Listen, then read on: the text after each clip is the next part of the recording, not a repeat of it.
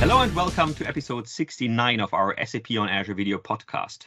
Today is November 25th, and together with Robert and Goran, we are here to talk about anything related to SAP and Microsoft. Hello, everyone. Hello. So sizing an SAP landscape can be quite complicated. I mean, Azure gives you a lot of flexibility to resize it later, but obviously customers want to know what to expect when they migrate their SAP landscape to Azure. With the help of an SAP Early Watch report, we always have a good starting point, but there are still a lot of things that you need to consider to come to a good estimation. So today in our episode, we have Trond Stroemme joining us, who put together a really nice document for the fields, for customers and partners, that guides you through some of these best practices, how you can actually size a landscape. He will also show us a nice calculator to get started. But before we hand over to Trond, as always, let's quickly take a look at some of the news from this week. And I want to start with something that might already be old news. I mean, TechEd is over. SAP TechEd 2021 is over. We had quickly talked about this last time. But there was also actually a nice blog post from the Microsoft side, which was just released, I think, after we recorded our session last week. So we didn't have time to talk about that. But Hiren wrote a nice summary of some of the things that we also announced during the SAP TechEd timeframe. So the SAP deployment framework. We actually talked about Azure Files and NFS support. There's some news about Azure Backup for HANA, some enhancements with Azure Monitoring, which we'll also take a look at in a second, and also something that is really interesting, the Azure Sentinel threat monitoring solution for SAP. We already had talked about that before, but now there's some new updates when it comes to this. So Hiren summarized all this. There's a nice condensed version of all these announcements. But actually, most or all of these things also have separated, dedicated blog posts. And to start with, we have now released the SAP Deployment Automation Framework on Azure. So remember, we had Timo and Morgan also on a show sometime back where we talked about the Deployment Automation Framework. Now in this docs article, it's very well explained how this whole thing worked with the two components of the deployment, the infrastructure or the deployment infrastructure, and then also doing the SAP infrastructure deployment. So it's a really nice document that really outlines the steps that are required to get started with the deployment automation framework and then deploy your SAP system. Then the next thing, Microsoft Sentinel has now this integration in SAP. Again, we had talked about this some time back, and we have now, or the colleagues have continued the integration, how you can actually connect to the SAP system.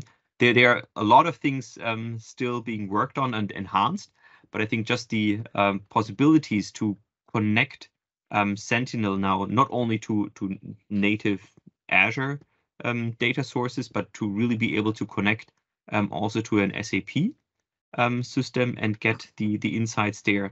I think that is something that is extremely helpful, and I think this will definitely be something that we see more and more with our customers. Moving on. Goran, you also brought this up for AMS, for the Azure Monitoring solution for SAP. So this is, as you mentioned already, was in Hiren's blog, mentioned a bit, but basically he's in more detail, said what is enhanced, and I mean all the SAP basis guys, exactly, they will be very familiar with those transactions, about information about outbounding RFQs, inbounding object logs, SN12, very always useful, something is logs, fail updates, system log, SN21, that's the basically system logs, of the ABAP bad job stuff. So really a lot of very useful stuff. Similar like Sentinel, what I like is always, you integrate those information in the SaaS software, so to say, meaning you do not need to install management or monitoring software, so to say, you just use it, right? Or you connect it and you just use it. There is no management there. And this is something which is really, really nice with the cloud software. No installation, operational, or management, just use it, right? But here are exactly those details. So I would say it's really a huge jump, or big addition. What we had in the past, it really digs deeper in the SAP specific parts and pulling those in. Very useful management and monitoring information from every day-to-day work of the SAP Basis admins, right? And if you skip to the, for example, the next on the next blog, it's also interesting. A colleague of mine, Ross, so he wrote about, basically the blog is about tendency to migrate to zones. And if you have a pacemaker cluster with SUSE would use as an SBD devices a nice SCSI target VMs. Typically, they would have a 3. So what he described is basically to deploy a new 3 iSCSI devices and reconfigure the existing cluster to use that new iSCSI, which are basically deployed on the 3 VMs. This is one approach. Another approach will be to move the VMs itself to the zones, okay? But he gave here at least an example and a showcase how to actually reconfigure those stuff with the new VMs, so to say, which are in the zones. Yeah, very useful stuff, I would say, definitely, yeah. Cool. Great, yeah. Okay, then one switching again from the infrastructure to the data. Close to your heart. Yes, but actually Bartosz has done a lot of work here in the OData extraction, how you can use OData to connect to an SAP system, and then once you have the data, what you can do with this. Again, we had published, or Bartosz had published this before, but now it's published again here on the Synops blog post. And remember, this is an 8-part series. We are now at part 2 again.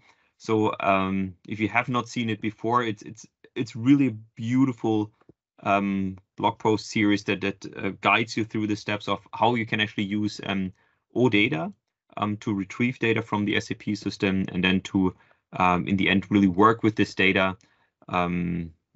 With Azure Sentinel, with Power BI in the end, and so on, in a really nice way. So this whole series from Bartosz is highly recommended, and I think it's a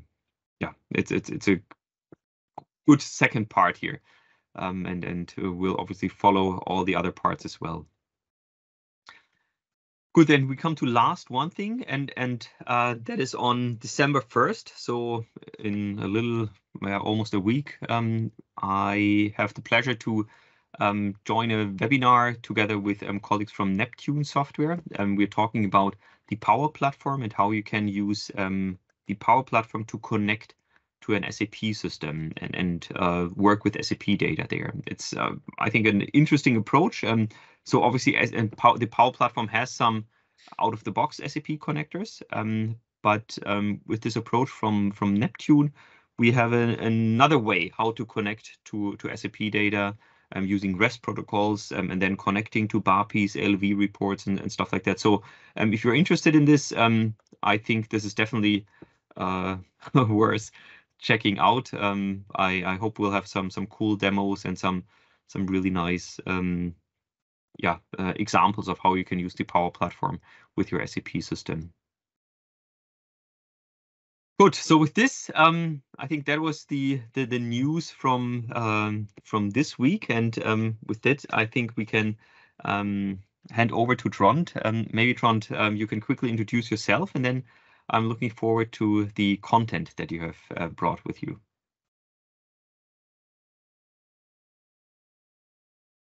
You're still on mute? Mute. Hold on. No. Yes, perfect. On mute again. Quickly. Now it should be okay. Great. Yes, perfect. I have an issue with Teams from time to time. Okay, so my name is Trond. I'm a cloud solutions architect for SAP on Azure, and I've been with Microsoft for, it's coming up to 3 years now, actually. Time is flying.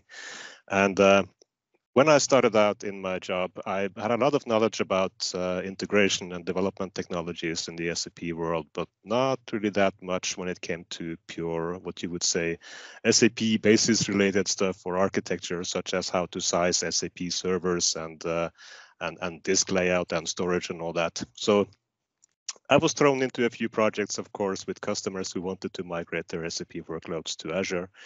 And for the sake of my own sanity, more or less, I started writing a document to sort of collect all of these experiences, both from my own projects and from projects that my colleagues have been doing. And this has ended up in a document which is now 20 odd pages, where I tried to basically summarize the principles for sizing SAP on Azure. Mm-hmm. Cool. So maybe I should try and share my screen and give a little look at this document, the basic layout of it. Mm-hmm. Just hang on.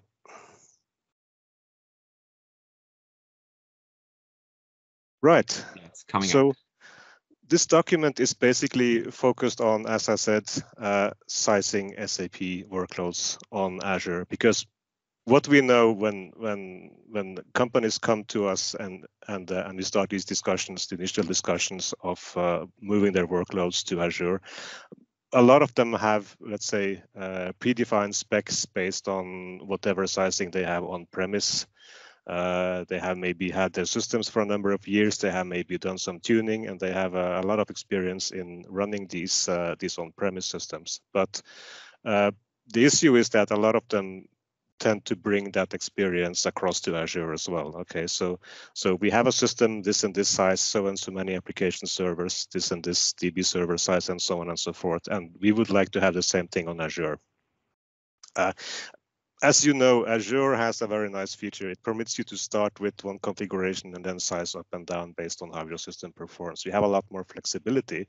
And for that purpose, we have a lot of, let's say, ground rules that you can follow when you move your workloads to Azure. First of all, you should look at things like your early watch reports, your HANA sizing reports, and so on and so forth. And I've tried to capture all of that in the specific sections of this document.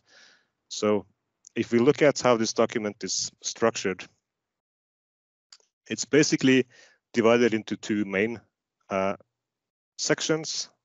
Let's see if I can try to get this right. The sizing of non-HANA systems and sizing of HANA systems, because the sizing of HANA systems is quite distinct from the sizing of systems running on non-HANA databases. Obviously, when you size a HANA system, you will focus a lot on the memory. HANA is an in-memory database. Your DB servers will naturally usually be quite a bit larger than the servers you need to run any other database, right? So if we start with the non-HANA SAP systems, I talk about some general recommendations for the sizings of applications and ASCS servers. I talk about how to use the concept of SAPs, which is a well-known acronym in the SAP world. This is the performance, let's say, performance counter for how to measure an SAP system. I talk a little bit about the recommendations for disk sizing, and we also have a wealth of documentation internally at Microsoft, and of course also externally, for how to size VMs and also disk layouts for a specific database brand. So if you size a DB2 system, it won't necessarily be the same size as a similarly sized database for Sybase or ASE, right? So in the document, I also try to cater for that, and I've provided quite a bit of links to internal and external documentation that should help people to do the right sizing in those cases. And I give a few examples as well. I have some examples with some screenshots showing how to use the the SAP Early Watch reports or the HANA sizing reports to try to figure out whether your existing system might be oversized, whether it could make sense to look at a smaller virtual machine or a set of virtual machines when going to Azure.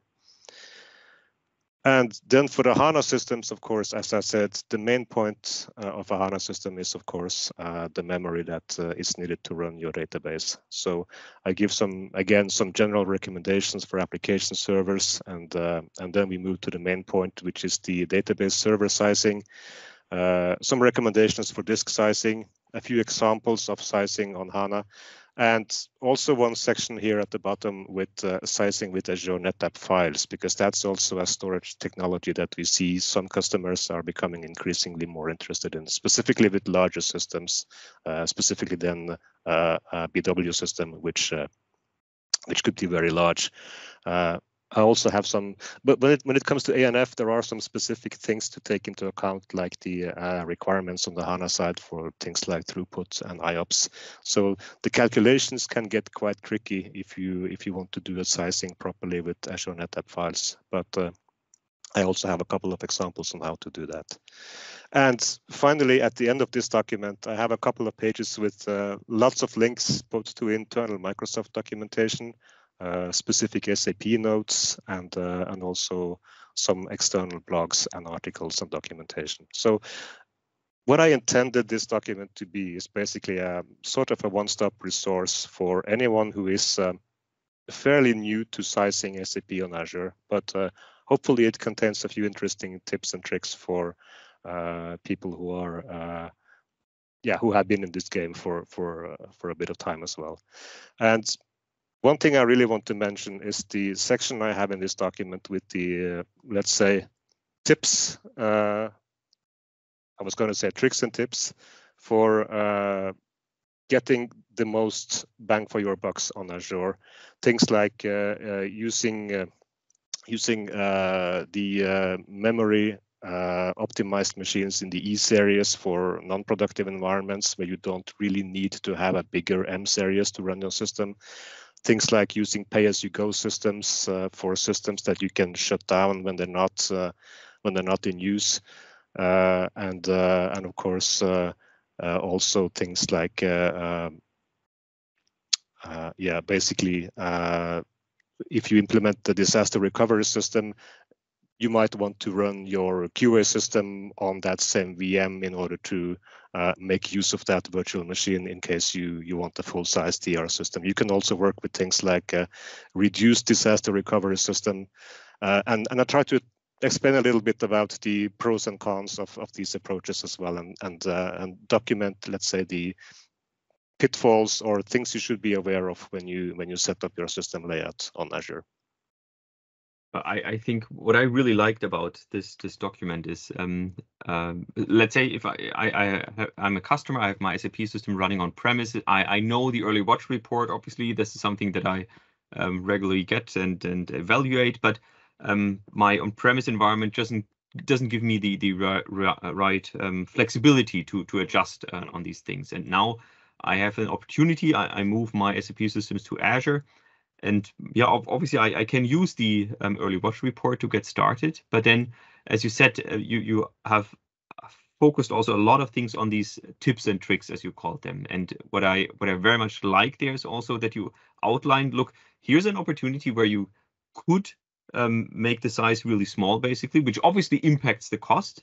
But you also clearly outline, look, be very conscious about this. I mean, yes, it reduces the cost in this specific scenario, but there might be some constraints with this, and that's where I think you are very, very transparent, which also helps me as a customer then to better understand why is maybe one price cheaper than the other, and I can understand what are the difference in the architecture that you're proposing there. So I thought that was something that I really loved when I read through the document.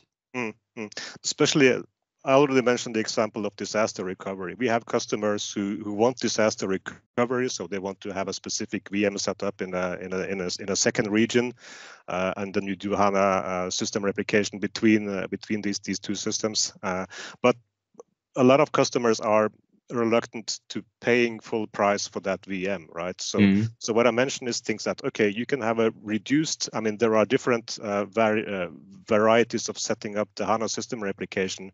And if you set it up in a way so that you can have a reduced VM in the DR region, fine, you can reduce your cost. We have customers doing that, customers who are very cost conscious, but you have to be aware of the fact that if there ever is a DR failover, there might be a lot of customers flocking to that specific region. So in a sense, you have to be aware of the fact that if you need to scale up that VM in order to move your productive workload into that region, that could be, let's say, something you have to keep in mind. So yes, we have a lot of ways to, I mean, the nice thing about Azure is that it gives you all of the building blocks you need. You just have to consider in which way you want to use them. You have to, you basically build your infrastructure and you have to know what you're doing. So that's basically what I'm trying to do with this document, to tell people that, okay, you can do this in one way or the other way, but you have to be aware of the consequences. Yeah, for me is always, I mean, when you talk about the sizing, going to the cloud somehow, what I hear often, it's those many customers or partners, they would just copy paste the on-premise mentality to the cloud. Yep. And that would mean basically on the on-premise, of course, you would always go for a kind of oversize, because you want to be sure that you can meet the peak loads. So if we talk about the prod system, but those peak loads, of course, that happening maybe once in a quarter or something like this. Yep. And you want also to predict the potential future growth for the next 4 or 5 years. Then you also buy a bigger machine, which is, but then when you draw the line, they are staying unused most of the time. So you overpaid in advance, which Absolutely. is not the case. So I saw you already, I mean, for me, it was interesting that aspect when you try to, when you're basically addressing like those example of how you can use the elasticity of the cloud to meet. So DR is one good example, for example, but you also mentioned, okay, DB, okay, AS is small instance. DB typically you won't change, people don't want it. And I think sometimes also related to the licenses, for example, that's become tricky if you are bound to the CPU course, you know. But did you, for example, would be interesting also for the app servers, you know, they are typically could go up and down, you know, depending on the load. They are kind of very much in burn, you know. So these things could be also kind of scaled as per need. Yeah, the nice thing about these things is that you can, of course, scale up and down the app servers. You can also add app servers to an SAP system. Yeah. And I think there is a blog somewhere that actually tells you how to automate that as well. I mean, you could actually create workflows with things like logic apps and use that to automatically scale up your SAP system by adding app servers for peak periods and so on and so forth. But it's definitely true what you're saying, that a lot of customers are coming to the cloud with this on-premise mindset, and they want to have exactly the same as they have on-premise, and they want to overbuild the system just in order to be sure that it can cater for the growth that they predict in the next 3 to 5 years or whatnot. And the nice thing is, of course, that you can start out by having an oversized system, and then after a few weeks or a couple of months of monitoring, you find out that, okay, my system is actually 50% oversized, and then you can just scale it down. Right, exactly. And you end up with a system which is perfectly capable to do what you need it to do. And if you have then, let's say, a year-end closing, which is a bit troublesome, then you can actually scale up. You have to pay for that extra capacity for a few days or a couple of weeks, but then you can scale back down again. Yeah. Yeah. And I think that is also one of the recommendations that we have when customers run their SAP system, that it's not a one-time thing and then you revisit the installation after 3 years and see, but it's really a constant thing. And I think Microsoft Digital or something like that, they switched from a 3-year cycle or something like that to a 3-month cycle, so that really every 3 months they re-evaluate, are our systems too big, too small? Do we need to do something? Do we need to resize the virtual machines?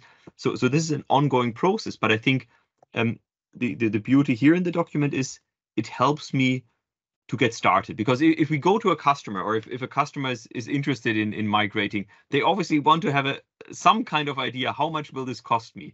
And I mean, ideally, at the end, they can optimize and resize it during the operation.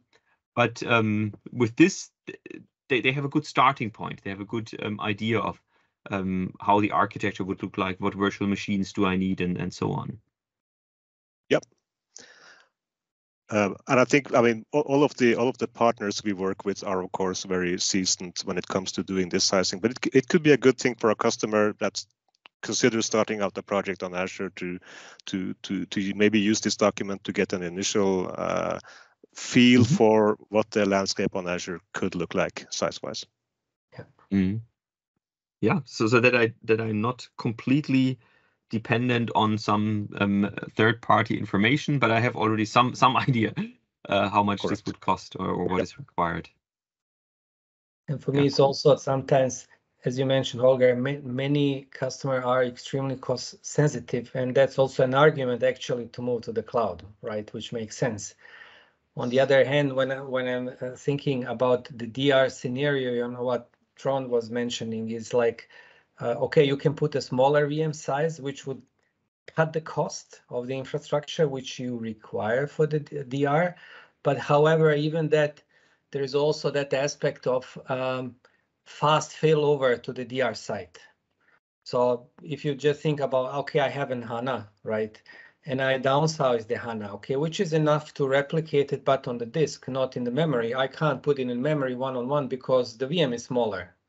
So basically, I would need to resize the VM, then to fill the site one size.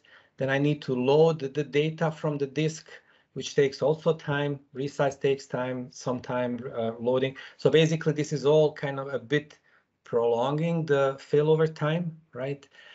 So maybe this can be also a kind of one aspect to think, how fast do I need to failover, how much is something to the DR side, how much something is critical. If business says, yes, this is a critical, then okay, that could justify even having a bigger sizes, for example, for the HANA in order to speed up the DR failover, as an example, right? And now, since you're at this last, that's the tips and tricks section, right? Yeah. Of the document. And exactly. I think what I really like there is this that you're saying, look, these are some ideas about the best possible offer, but you immediately say, but we should make this transparent to the customer, that this might be the cheapest offering, and it runs perfectly fine, but there are some things that customers need to consider when going this route. Yeah, absolutely. And this is very important, because what we always see, or what we very often see when we have the initial discussions with customers, is that they are very cost conscious. And some customers actually come to Azure and say, okay, we just want it to be cheaper than what we have today, which is not a general rule. If you want to have a system which is sized exactly the same, it might still be cheaper, but maybe not by the factor that the customer is expecting. So this document really tries to tell you how you can let's say economize on some features, and some of these features, I mean, most of them doesn't even compromise the general behavior of the system. I mean, if you have a sandbox system which is up and running or used only a few hours a day, why not turn it off overnight and save the cost of that VM? Turn it off during the weekend, turn it off during the vacation periods. I mean, don't pay for something you don't use. It's as simple as that. Yeah, which also boils down to the use case type of the SAP. One stuff is the prod system, which is run 24/7 typically, right? And everything else is not 24/7 very often, right? So a huge potential to do a saving. I'm also interested how you're also, maybe you can tell a bit more. You were discussing about pay as you go versus paying a reserve instances. You're also advising, okay, for example, start with a full pay as you go and then maybe later. So how is your experience there, because where is the balance, so to say? Well, it really depends on how well you are doing the initial sizing, to put it that way. If you know that your HANA system is going to need a 4 terabyte node, then by all means get that 4 terabyte node. But if you are unsure, and especially if you come from a non-HANA database into the HANA world, if you're doing a conversion to HANA, it can be difficult to know beforehand how much your, let's say, DB2 4 terabyte database is going to perform when it moves to HANA. So I would almost say that a general recommendation could be here to start off with the pay-as-you-go system. Okay, so you end up paying a little bit more for the first few weeks or maybe a couple of months, but it will give you the opportunity to look at the capacity requirements and the performance of that system. And if you find out rapidly that, okay, the virtual machine we chose is actually twice as big as we need because we're not keeping all of that data in the HANA hot memory or whatnot, then fine, you can scale it down. And Azure, of course, is I would say we are less rigid than other cloud providers because we always have a certain amount of flexibility even for reserved instances. So even if you buy capacity reservation, if you buy reserved capacity on Azure, you can to some extent do a size down also with reserved instances. And I think it's not only an either or. I mean, you can also have a mixture where you have a certain amount of reserved instances that covers some of the workload, and then you have other workload that is using pay as you go, where you have all the flexibility. And even within the reserved instances, we also have flexibility, right? I think that is also something very, very important. That you buy basically a certain type of virtual machine, but in this type or in this series, you can still be very flexible in how you assign your reserved instance credit, so to say. Yes, correct. Yep. So I guess basically, Trond, you would also reflect here different layers of the SAP system and then think, okay, like database layer probably makes sense to go for the reserved instance because it's just, we're talking a prod system, right? That running 24/7, you don't change the size generally. Central services, I guess, as well, because they are small but still fixed, right? So I guess app server layer is again very flexible there. It goes up, scale out or scale in or up, doesn't matter. Probably on that layer, I would guess, what is your experience? Would that make sense to go for pay as you go, so to say, on the app layer? I would maybe more say that it makes sense to go to divide your systems into the different tiers. So you have production, you have QA, you have sandbox, you have development, and then you weigh those different tiers against each other. For a prod system, once you've reached, let's say, the optimal configuration, you probably want to stay with reserved instances for that system. You don't really want to. I mean, often you will not have the need to take away app servers or add new ones. And in any case, app servers, ASCS, usually run on very small-ish VMs, like 4 CPU, 8 CPU. They're not that costly in the big picture. I mean, especially when running on HANA, it's going to be the big HANA machines that are going to cost you the most. They will normally cater for at least 90% of your total infrastructure cost on Azure. So for a prod system, make sure that prod system is up and running 24/7. And once you have sized it properly, go to reserved instance because that gives you the biggest price reduction, of course, compared to pay as you go. But for other systems like stress and volume testing, for instance, maybe you have dedicated test systems that you run, let's say, once a month because you are doing a monthly import all job or whatnot, or maybe you need something to increase capacity during the testing of the year-end closing jobs or whatnot. Those systems you could easily go with pay as you go because you may not need them for longer periods at a time. And specifically, like I mentioned, sandbox systems are, in my experience, not really something which is needed 24/7, unless, of course, if you have global development teams that are working around the clock.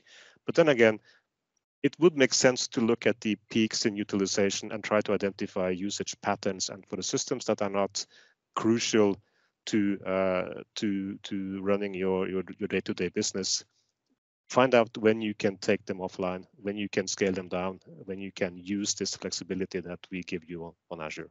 Yeah. Well, I would jump here. We already have this start-stop with Power App as well, for the collaborative work between the different users, right? So it can be used for the non-prod stuff as well. Yeah, I mean, we also had this episode, right, where we talked about your runbooks that are now implemented or accessible via Power App, and you can easily start and stop your SAP system.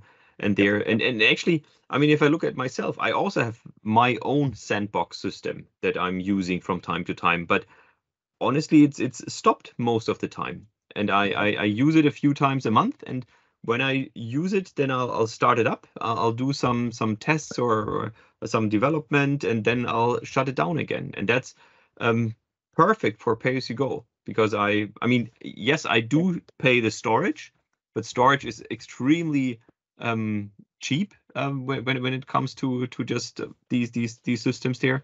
And then I only pay the runtime when I actually the compute when I actually use it. So it's very, very convenient for me. And with the managed disk, this start-stop automation will convert from premiums to standard, so you pay even less when the VMs are stopped. Yeah, so that's also additional saving potential. Yeah. I need to make sure that we highlight the episode again where we talk about. Yeah, it makes sense. I mean, it fits the story. Yeah.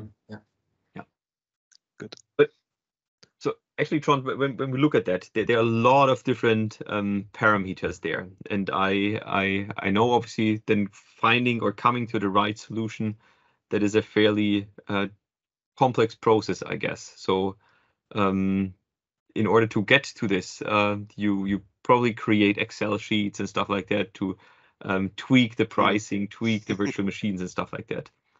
So do you have something there? Yeah, we have something there, and that's when I have to share my second screen here, because we have had something here at Microsoft for actually a number of years now, which we call the SAP on Azure pricing calculator.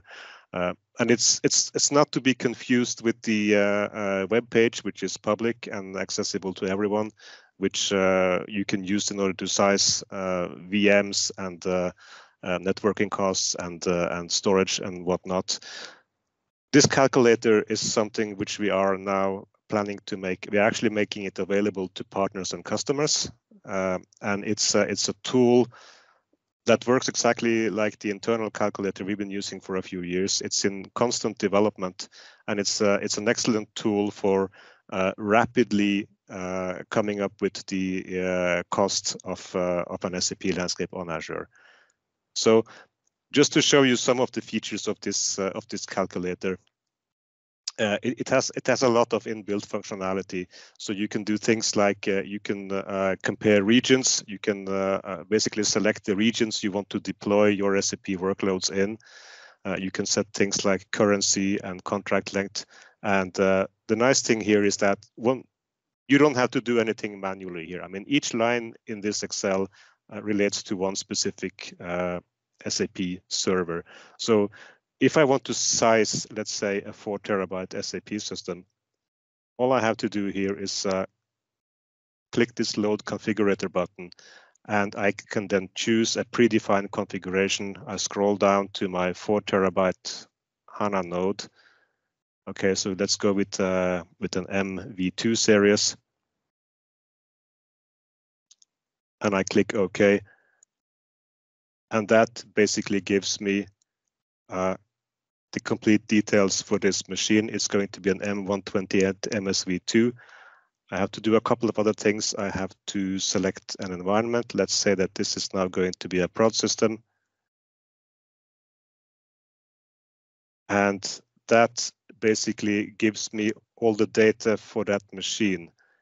I have things like I can change the pricing model. I can select what kind of utilization. So if here I opt for pay-as-you-go, I can see what the cost is going to be if I use it, let's say 20% of the time, or 30 or 100. I can select the Azure, the operating system I'm going to use. So let's say we select SUSE for SAP support. I can then look at the characteristics of this machine, which comes automatically. This is a 128 CPU machine with roughly 4 terabyte of memory. This is the SAPS number. This is interesting because this is a concept that most people working with SAP will be perfectly familiar with. And what this Excel calculator is doing now, it gives me also the suggested storage layout for this machine. So it tells me that, okay, for the OS, we need one disk of type P10, which is, as you can see, a 128 gigabyte disk. We're using a P6 disk for the executables, and then for the data and log and shared areas, we basically get the complete disk layout for this machine automatically filled in for this machine. The only thing I did was select the size of the system. Remember, a 4 terabyte HANA system. Mm-hmm. And I get all of these. Okay, I can click the backup default button. Let me just do that. This is fun. This gives you automatic insertion of, let's say, general backup values. So it pre-fills these columns with the daily backup retain frequency, weekly and monthly. I can change the storage type. Let's say this is a prod system, so I want to have globally redundant storage. Fine, I'm doing that. And if we scroll all the way to the right, it gives me the price breakdown for this machine. So we can see, okay, the backup costs. This is one issue. It's meant to be used for machines with a dot as a decimal point, not a comma. So, okay, so this is the VM price. This is the storage price for this machine. And at the right end here, we have the backup cost. And the interesting thing now is you have the price now in dollars for this VM with the storage layout. Let's say you want to swap regions. You want to put this machine in, let's say, okay, let's try France Central. Okay, I'm going to do that. And this will be reflected right away with the price. So we can now see the difference in price. I think it's slightly more expensive in the French region compared to Europe North. So this tool actually allows you to build up an SAP landscape rapidly. You can select your environment. You basically select the size of your machines. You can add app servers. You can add ASCS. If we load, let's say we need a couple of app servers, so I can go to the general VMs. I can select. Okay, we have a selection of app servers. I will go with the D8 V3. I will put 2 of them, and I will add them. And now I have my app servers. I will also select environment prod for these. And that at the end of that, you have actually here, if I click the ROM tab, I can see the total cost estimate for 12 months with the infrastructure that I have selected. So I now have VMs, I have storage, I have backup. And you can also define phases for your project. So normally when you migrate an SAP system to Azure, you will start with the sandbox systems, followed by development, followed by QA, and finally prod. So I can set dates here. And that's actually going now to impact the pricing. I can do stuff like this. That's okay. It says 2021, so we're probably a little bit behind with this project. But now I have a project with a first phase duration of 3 months. Then I have and phase 2, which is 3 months, and a phase 3, which is 6 months. And if I go back to the solution design tab, this is the prod system, right? So what I have to do, what I can do with this one is to say that the prod system is going to be available only in the 3rd phase. So I put it in phase 3 instead of phase 1. If it's a development system, it would of course be available across all of these phases. But this is really nice because when you plan your project, you really want to see what the costs are going to be, the total cost per phase of your project. So you get a very good outlook on what your total cost of ownership on Azure is going to be based on the migration speed of your project, based on the system landscape you have. And you can, as I said, you can swap regions, you can swap currencies, you can set the contract length, and you can really play around with all of these parameters. And if if you were to do that by going to the official Azure site, you would have to do this for virtual machines. You would have to do it separately for the disks. You would have to incorporate network costs. You would have to calculate the backup costs, which is probably not really a very easy thing to do even. And you would have to do all of those things, and you would have to put all of that together in your own tool, probably a more or less complex Excel sheet, right? And at the end of that process, you would have something which was static. So if someone comes around and say, oh, let's move to a new region, let's do a simulations for Switzerland, for instance. Oh, then you have to go back to the same website and you have to extract all of the new information that you need for each and every little component. And we are using this tool with customer landscapes that are, let's say, 100 VMs or bigger. And clearly, you can do something very, very easy and yet very elaborate with this tool. You can swap regions, you can change regions, you can change environments. You also have a configuration tab for. You have a settings tab here, which lets you actually set the utilization percentage for each of your systems. So if you want to have a sandbox landscape with 25% utilization, you can put that. You go back to your solution design, and instead of reserved instance, you select sandbox and pay as you go, and that will automatically out of the box show you the price for that 25% utilization. So instead of the reserved instance price, you're now getting the price for a pay-as-you-go system with 25% usage, which is now down to 6,040. And of course, if you have, let's say you have 20 machines in your sandbox landscape and you want to increase the utilizations from 25 to 40, you just have to go to the settings page and do that, and all of that will be reflected in each and every line of this main tab on the Excel. So it's really an elaborate tool, and we've tested it out with a couple of selected partners and customers so far, and had quite nice feedback. It saves a lot of time and energy, and it's really something that we're looking forward to bringing to a larger audience. Yeah, I'm just thinking we need to connect this to the backend SAP system to automatically reflect on the stuff. Absolutely, yeah.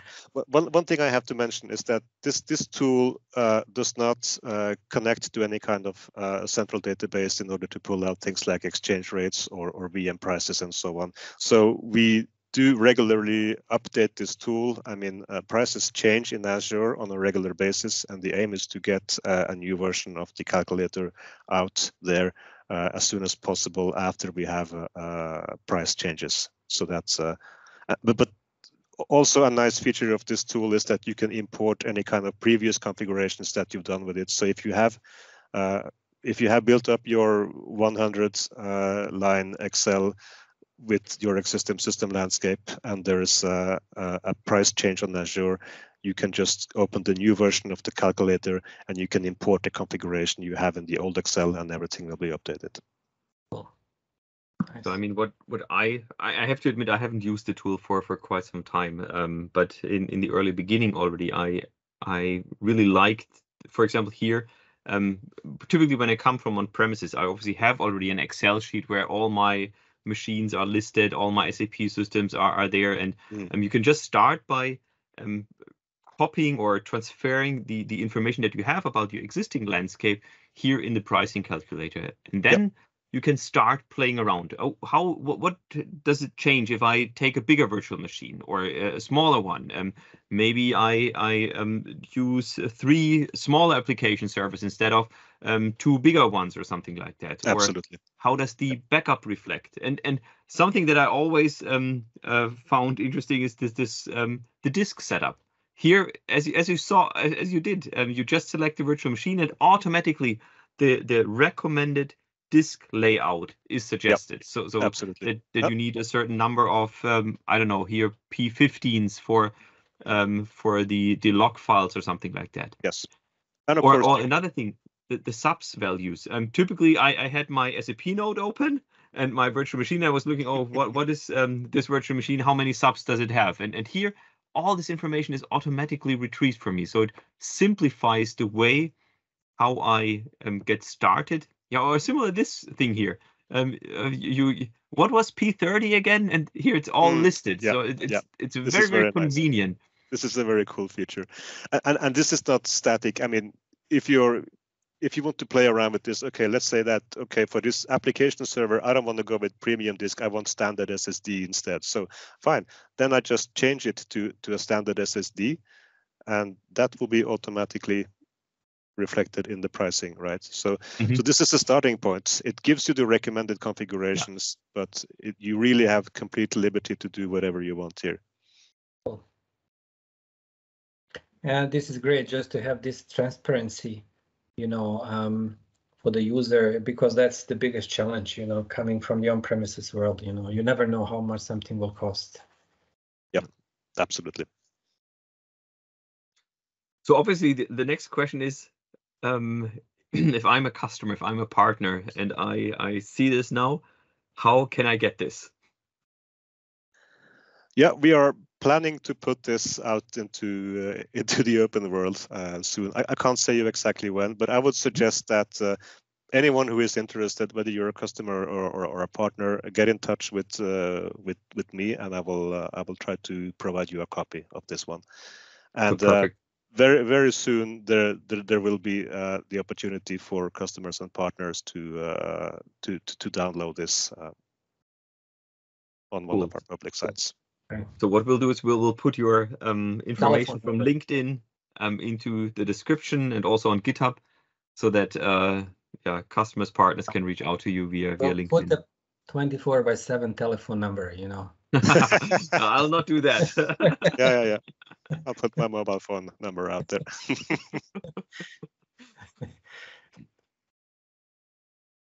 Yeah, perfect. I think that was a really nice walkthrough to help customers get started with sizing their landscape, reading some good recommendations, and then also being able to execute it on this, and really getting a nice overview of how much would my landscape actually cost, and a tool to easily play around with. Absolutely. Optimize costs. I think the only thing we need here is a button to click in order to deploy this automatically on Azure, but maybe we'll get there in the future. Yeah. I mean, now we have the bits and pieces in place, right? So we have the automation deployment framework, and let's see what comes next. Absolutely. Cool, great. Anything else? If not, then we'll just wrap it up. So we'll put the document on GitHub. We'll put in the LinkedIn information about you in the show notes, and then hopefully a lot of customers and partners can benefit from these tools. Looking forward to it. Okay. Then with this, thank you very much for joining, Trond. It was a pleasure having you here. And yeah, a pleasure being here soon. Thank you. Thank you. Bye-bye. Bye. Bye-bye.